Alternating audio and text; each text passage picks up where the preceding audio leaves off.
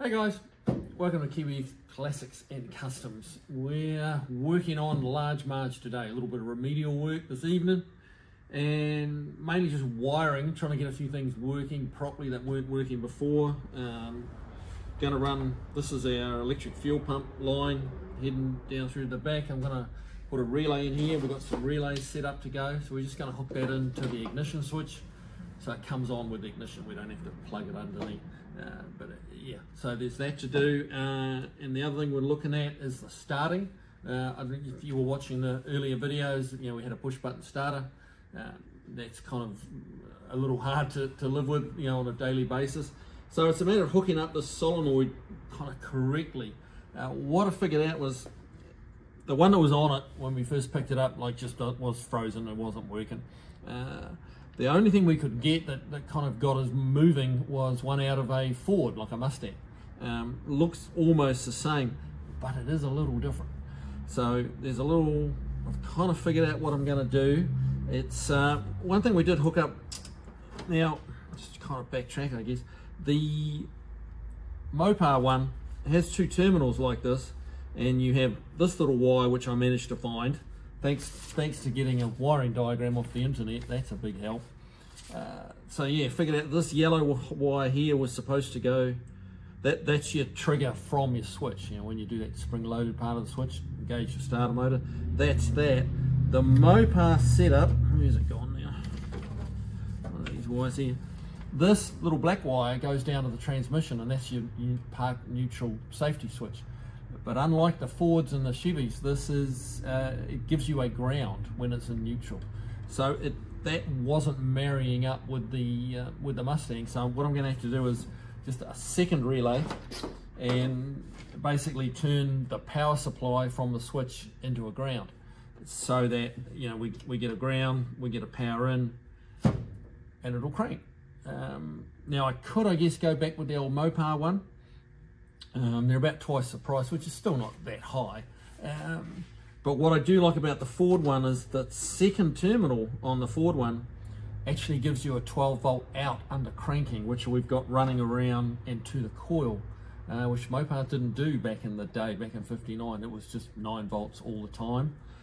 Using this Ford style solenoid, I can hook this wire up, which runs all the way around here to the coil. That's an out under cranking, so we just pop that on there, and that just boosts the starting voltage, which was something they figured out kind of in the early 60s. So yeah, so in order to do that, I've got add another relay. So that's going to be these two guys, one for the fuel pump, one for the starting. Yeah, so I'm going to dive under the dash and see if my theory works. Okay. Pretty much kind of got this wiring taken care of now. We've got the relays inside. I've tidied this wiring up. This looks a little prettier. It's not quite how I want it yet. Eventually this electric fuel pump setup will go away. But yeah, it's there. It's kind of there right on the spot. So we're going to use that till we get the correct actual factory tank sorted out. So let's jump inside and see if it works.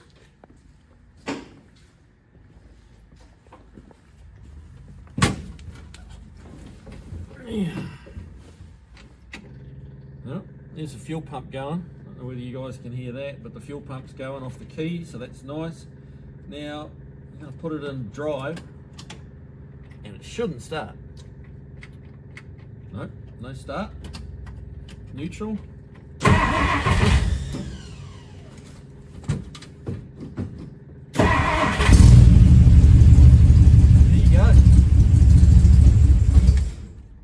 So, all right, that's going to make it much more pleasant to drive, just being able to jump in and go.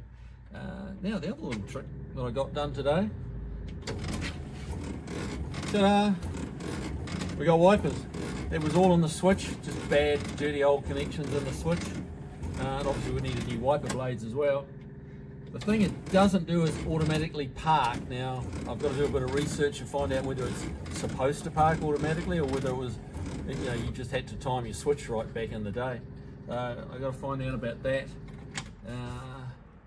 Now, there's one other thing I wanted to show you before we go. Let's jump out again.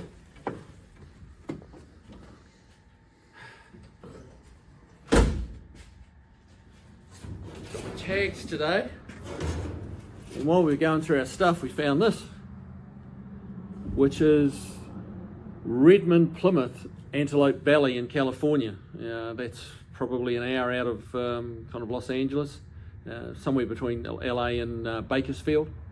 So yeah, I did a little bit of research on these guys. This is a relatively small town-ish, but it was a guy who did very well for himself, Mr. Redmond. He opened up the Plymouth dealer in 1960, and I'm not sure it's still running today, but he ran it through to when he retired in 1981.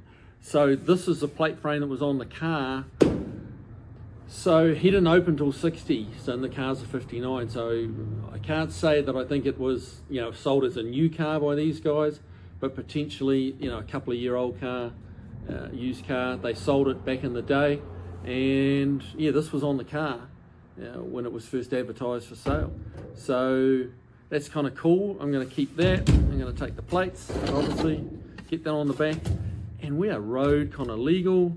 Road worthy as far as getting it started, that kind of thing. We do still have to get to the brakes and improve those. They're working, but yeah. So going to do that. That'll be over the next week or so. I've got to get the drums off, measure them, make sure we order the right sizes for the actual drums and shoes, and get them coming, because they're not something that O'Reilly's or Napa are going to have. Yeah. So progress continues. All right, well, I'm going to call it a night, go home. I've got some little bits and pieces to get, because it's the Valentine's Day tomorrow, so got to keep that straight. And see you on the next video. Take it easy, guys.